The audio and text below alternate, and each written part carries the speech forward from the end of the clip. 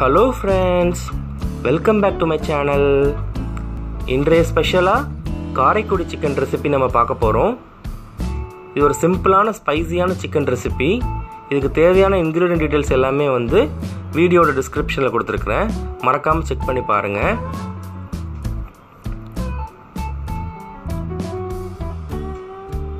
So ஒரு கடாயில் ஒரு 2-3 டேபிள் ஸ்பூன் நல்லெண்ணெய் ஊற்றி அது நல்லா ஹீட் பண்ணிக்கோங்க.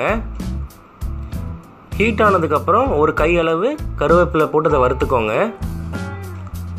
கருவேப்பிலை நல்லா வறுந்ததுக்கப்புறம் ஒரு 2-3 டேபிள் ஸ்பூன் சின்ன சின்னதாக நறுக்கின இஞ்சி அப்புறம் பூண்டு போட்டு அதை நல்லா வதக்கிக்கணும்.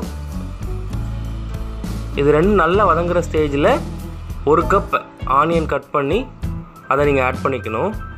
ஆனியன் நல்லா ஃப்ரை பண்ணணும். ஒரு கோல்டன் ப்ரௌன் ஸ்டேஜ் வர்ற வரைக்கும் நீங்கள் ஃப்ரை பண்ணணும். சின்ன வெங்காயம் யூஸ் பண்ணாலும் பரவாயில்ல, அது ரொம்ப டேஸ்ட்டாக இருக்கும் இந்த ரெசிபிக்கு. நான் பெரிய வெங்காயம் தான் யூஸ் பண்ணியிருக்கிறேன் இன்றைக்கி.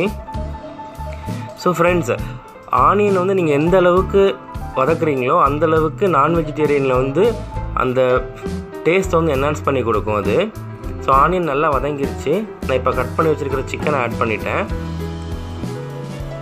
சிக்கனை நல்லா நான் வந்து வதக்குவேன். ஒரு ஹாஃப் ஸ்டேஜ் அது வந்து குக்காகி வரும்போது ஒரு 10-12 வரமிளகா ஆட் பண்ணுவேன், அதாவது ரெட் சில்லிஸ். ஸோ அதில் ரெட் சில்லிஸ் வந்து சீட்ஸ் எடுத்துடணும், சீட்ஸோடு போடக்கூடாது. சீட்ஸோடு போட்டிங்கன்னா ரொம்ப காரமாயிரும். ஸோ மட்டன்லாம் பண்ணும்போது சீட்ஸோடு போடணும், சிக்கன்லாம் பண்ணும்போது சீட்ஸ் எடுத்துகிட்டு பண்ணணும். இது ஒரு சீக்ரெட்டு. ஸோ சிக்கன் வந்து ஒரு அரை வேக்காடு வெந்து வரும்போது நீங்கள் சால்ட் ஆட் பண்ணிக்கலாம். ஸோ 1/2 கிலோ சிக்கனுக்கு வந்து ஒரு 3/4 டேபிள் ஸ்பூன்லேருந்து 1 டேபிள் ஸ்பூன் வரைக்கும் போடலாம், உங்கள் விருப்பத்துக்கு ஏற்ற மாதிரி. ஸோ நான் இன்றைக்கி வந்து 3/4 டேபிள் ஸ்பூன் உப்பு தான் போட்டிருக்கேன். போட்டு நல்லா வதக்கணும். சிக்கன் வந்து ஒரு 3/4 ஸ்டேஜ் வெந்து வரும்போது நீங்கள் வந்து 1 டேபிள் ஸ்பூன் பெப்பர் இல்லைன்னா 2 டேபிள் ஸ்பூன் பெப்பர் எடுத்து நல்லா க்ரஷ் பண்ணிவிட்டு அந்த பவுடரை ஆட் பண்ணிவிட்டு நல்லா வறுக்கணும். சிக்கன் நல்லா ப்ரௌன் கலராக டேர்ன் ஆகி வரும்போது அதோட பதத்தை நீங்கள் பார்த்துட்டு வெந்திருக்கான்னு பார்த்துட்டு நீங்கள் இறக்கிக்கலாம். புதுசாக அந்த ரெசிபி செய்கிறவங்க வந்து இதை வந்து மூடி வச்சு கூட செய்யலாம். ஏன்னா நம்ம தண்ணி ஆட் பண்ணாமல் இதை வதக்கிறனால நல்ல குக்கிங் தெரிஞ்சவங்களுக்கு தான் அது ஈஸியாக இருக்கும்.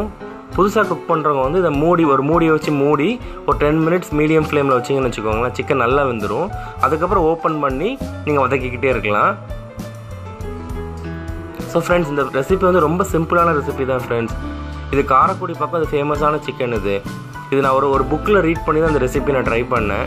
ரொம்ப நல்லா வந்துச்சு ஃப்ரெண்ட்ஸ், நீங்களும் ட்ரை பண்ணி பாருங்கள். அதுக்கப்புறம் இந்த ரெசிபி பற்றி ஃபீட்பேக்ஸும் வந்து என்னோடய கமெண்ட் செக்ஷனில் நீங்கள் போடுங்க. ஃபேஸ்புக்லேயும் விருதுநகர் காமாட்சி விலாஸ்ன்னு சொல்லிட்டு ஒரு குரூப் இருக்குது. நீங்கள் விருப்பம் இருந்தால் ஃபேஸ்புக்கில் சர்ச் பண்ணி அந்த குரூப்பில் நீங்கள் ஆட் பண்ணிக்கோங்க. உங்கள் ஃபேமிலி அண்ட் ஃப்ரெண்ட்ஸ் எல்லாத்துக்குமே ஷேர் பண்ணுங்கள் ஃப்ரெண்ட்ஸ். கொஞ்சம் சப்போர்ட் பண்ணுங்கள். இந்த சேனல் வந்து காசுக்காக பண்ணுறதில்ல. இதில் வர்ற வருமானத்தை கூட நான் வந்து ஒரு ட்ரஸ்ட்டுக்கு தான் கொடுக்கலான்னு முடிவு பண்ணியிருக்கிறேன். கஷ்டப்படுற பிள்ளைங்களுக்கு வந்து ஸ்போர்ட்ஸ் மூலமாக கரியர் என்ஹான்ஸ் பண்ணுறதுக்காக ஒரு ட்ரஸ்ட் இருக்குது. அதுக்கு தான் நான் வந்து இதை டொனேட் பண்ணலான் இருக்கேன். இதில் வர ரெவென்யூவை இன்னும் எதுவும் சம்பாதிக்க ஆரம்பிக்கல, வந்துச்சுன்னா அதுக்கு தான் கொடுக்கணும்னு நினச்சிருக்கேன் friends. Thanks friends. Chicken recipe இப்போ ரெடி ஆகிடுச்சு. தேங்க்ஸ் ஃபார் வாட்சிங். Two support me. See you in another video. Bye.